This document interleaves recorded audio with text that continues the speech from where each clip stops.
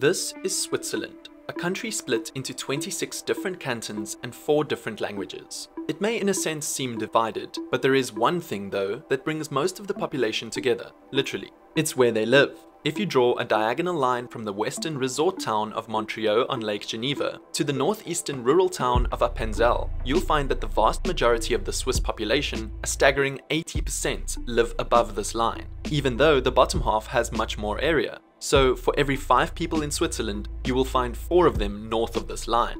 Think of the first Swiss city that comes to mind. Maybe you thought of Zurich, Geneva, or Bern. Well, all of them are above this line. In fact, the only major city south of it is Lugano, a popular resort destination on Lake Lugano not far from the Italian border. But why is this the case? Why is Switzerland's population so divided? Well, there actually isn't only one reason, even though it's easy to just say the Swiss Alps. The explanation is geographical, cultural, political, and historical, and it tells the story of Switzerland as a nation. So let's look into the geography a little more first. Obviously, this line we made closely mirrors the Alpine Divide, which basically divides Switzerland and Europe itself into 2 parts based on the huge mountain range and the direction that the major rivers flow. The rivers that flow north of the Alpine Divide, such as the Rhine and the Aar, drain into the North Sea, while the rivers that flow south of the divide, such as the Rhone and the Ticino, drain into the Mediterranean Sea. But like I said, it's a lot more than that. Switzerland is divided into 3 main regions: the Central Plateau, the Jura, and the Alps. Both the Central Plateau and the Jura are above the line, and the vast majority of the country lives in the Central Plateau, which has a population density of about 450 people per square kilometer. The biggest region of it is the Mittelland, which acts as the agricultural and industrial hub of Switzerland. But what does this plateau have that the Alps don't? Well, for starters, a radically different climate. On the Central Plain, the climate is much more temperate and better for growing crops. The soil, too, is generally richer and temperatures are more predictable. In fact, in 2020, the plateau region accounted for approximately 40% of the total agricultural land in Switzerland, making it the most important area in the country for this. And sure, while these days it might be very easy to put your farm produce on a plane or a train and transport it to a population center elsewhere, that hasn't always been the case. Historically, it was really important to live close to your crops, and the importance of that still remains relevant today.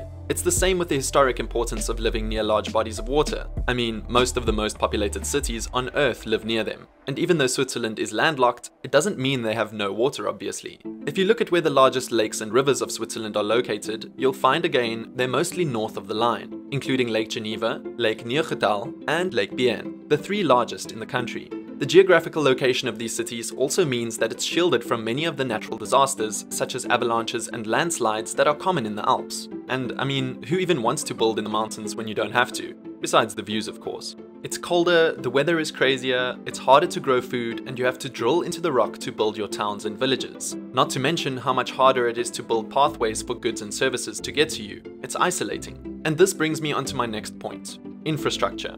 Given that the area north of this line we drew is less mountainous, it means there's more flatlands not only for farming, but also for building transportation networks. Historically, and even today, it's way easier to build in these conditions. And the fact that this region's location is basically the heart of Europe, at least much more so than the south of it is, means there was a greater importance to develop it. You see, being in the center made it a hub for trading and cultural exchange, so it had to be built up for the sake of all countries. That's why, if you look at this photo of the Swiss rail network, the north is way more developed. Despite all this though, this divide isn't just about geography and geology. I mean, the area south of the line is massive, and as we can see from Lugano, it's perfectly possible to build fairly large and successful cities there. So what else explains the significance of this line? Well, just like everything else, politics is somehow involved. Like I said before, Switzerland is divided into 26 cantons, which are sort of like the Swiss version of the US states. None of these cantons can rival a state like Texas or California, obviously, but they do, however, have a high degree of independence from the Swiss government.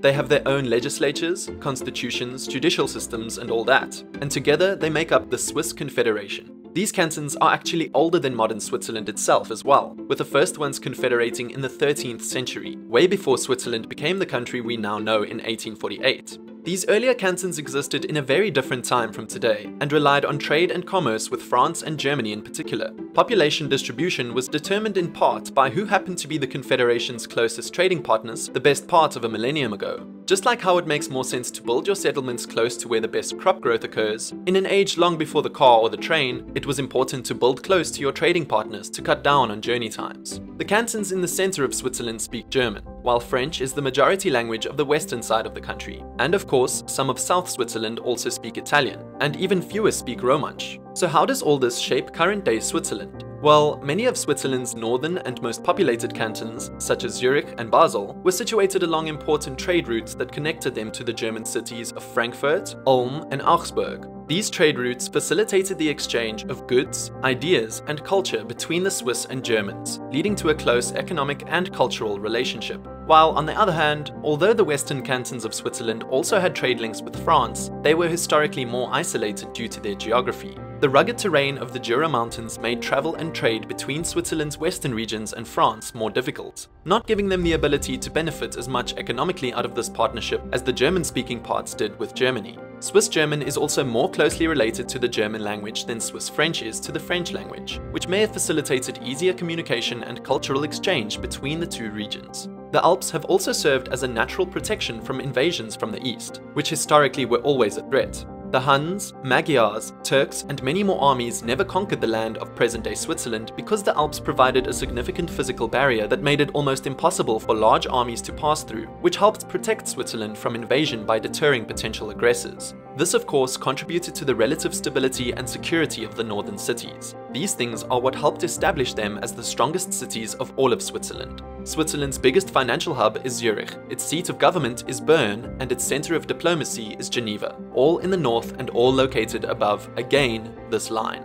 The last reason for this population distribution is why it may never end up changing, and that is immigration. Switzerland has a large number of immigrants, with around 30% of the population coming from another country, and as you'd expect, most immigrants have chosen to settle in places with the most opportunities. These are the big urban centers, and as we already know, they're mostly northern, increasing the proportion of the population up there even further. Even when the Swiss government pursued a policy of decentralization and encouraged people to move out of major towns and cities in the aftermath of the Second World War, people still just moved to rural areas north of the line. So, will it ever change? I don't know. Economically, it makes much more sense to expand what you already have than to build somewhere else, even if technology now allows it. So, it doesn't really seem like it for the time being. But at the same time, with the ongoing new railway link through the Alps construction project, which includes the recently completed Gotthard Base Tunnel, Lochberg Base Tunnel, and Cineri Base Tunnel, the Swiss Alps are becoming less of an obstacle for southern Switzerland in terms of efficient rail transport, which in turn may end up bringing more people to live in this region. So really, who knows? Thank you for watching, and don't forget to subscribe for more content just like this. I'll see you in the next video.